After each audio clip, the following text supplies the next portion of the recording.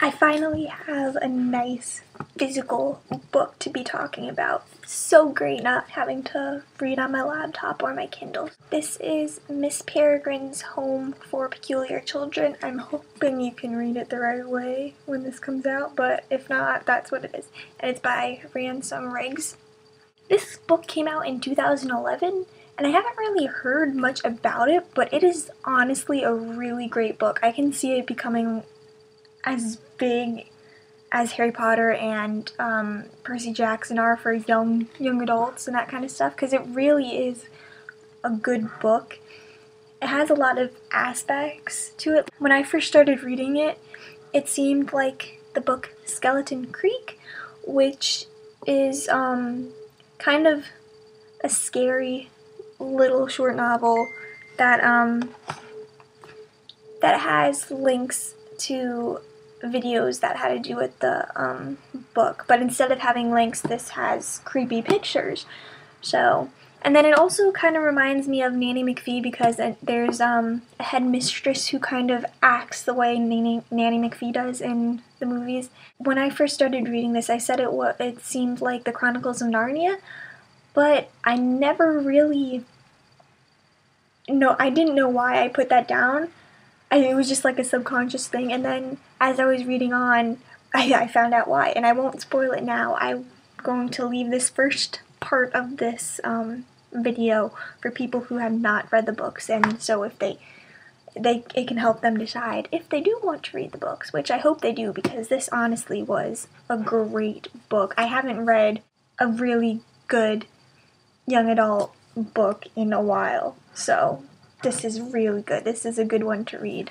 But yeah, like I said, there's pictures included. I'll try to show one. Well, the cover, this is one of the pictures that is important to the book. And it's kind of creepy, like it's all old-fashioned pictures, because the author, he was a collector of like old-fashioned pictures that you would like find at flea markets for like 50 cents, that kind of stuff. He explains it in this book. In an exclusive Q&A with author Ransom Riggs. So, which I find that quite interesting, because the images, they are interesting. A little creepy, but they are cool. Like, it would be cool to have pictures from like the World War II era kind of stuff. So yeah, that was really interesting. And then also, it's kind of like a mystery book, because one of the characters is trying to find information, so we're kind of snooping along with him trying to get information. And like I said, it's really, really good. So now, if you have not read the book, I would recommend not watching the rest of this video, because I will be giving quite the spoilers. I've warned you. You can't blame me if you continue watching and you hear stuff you do not want to hear or know about the book. This book, like I said, it was really interesting, and I think one of the reasons why is because I found that the female character Emma, she kind of reminds me a lot of Annabeth from Percy Jackson, and I love Annabeth, so of course I'm going to like any character who kind of seems to be like her.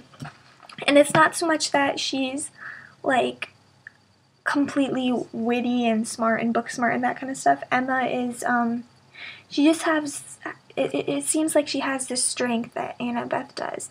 Because even though Emma in the book, she says she's scared quite a bit, she doesn't let that affect like her trying to help people and do courageous stuff. And I like that about characters and that kind of stuff. But anyway, Emma's not even the main character. The main character is Jacob. When he was a child, around 5 years old, his grandfather would always tell him stories, what he thought were stories, and like he idolized his grandfather. But then when he was 15, his grandfather died, and his whole world changed. And he says that there was a before and after period, and most people experience a before and after like when a very major event happens in their lives. And I think that's cool, because I think it's true that most people always, like, there's always a before and after for every part of people's lives. Not as great as this, the one in here, but it's still great. Like I said before, I compared it to the Chronicles of Narnia, but I didn't really know why. I found out halfway through that this book is about time travel, which you would not guess when you first look at the cover or like the first chapter of this book. And that was really cool because it kind of, which one was it? I think it was Prince Caspian. That it was the one where the kids, they gets transported from the train station, and it's kind of like that, how it, like that kind of time travel with this.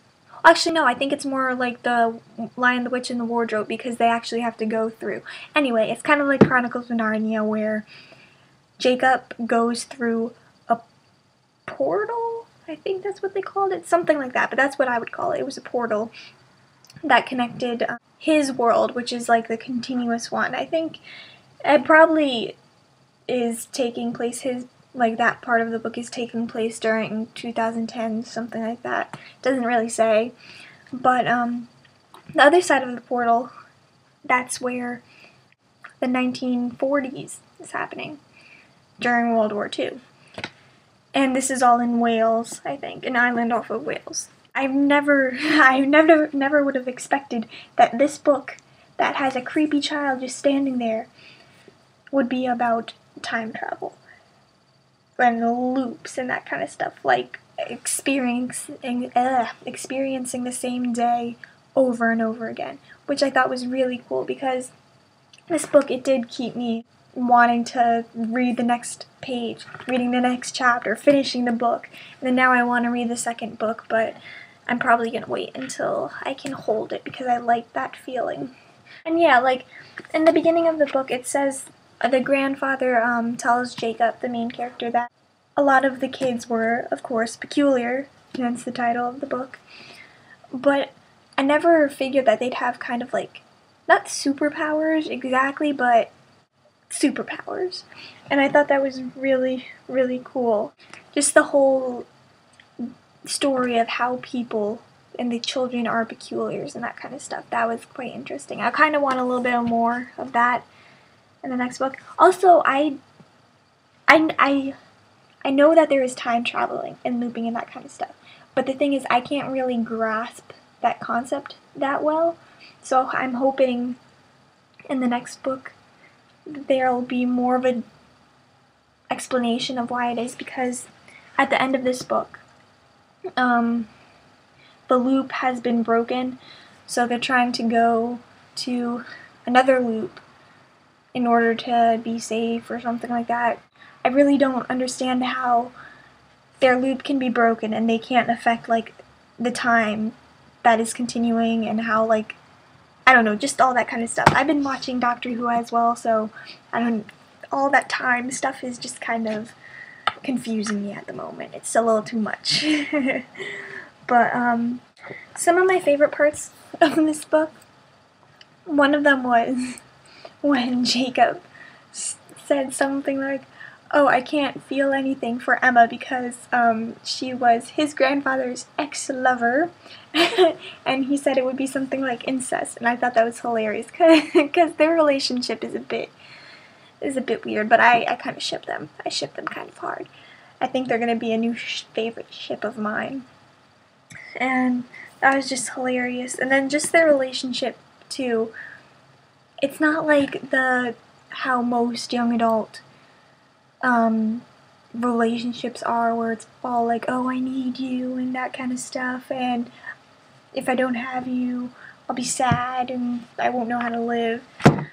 This relationship is kind of like the Perkabeth relationship, where they're kind of friends more than they are in a relationship, and I like that. I think that's what more young adult books need to be like, because that's kind of how it happens. But yeah, so I like that part of the book.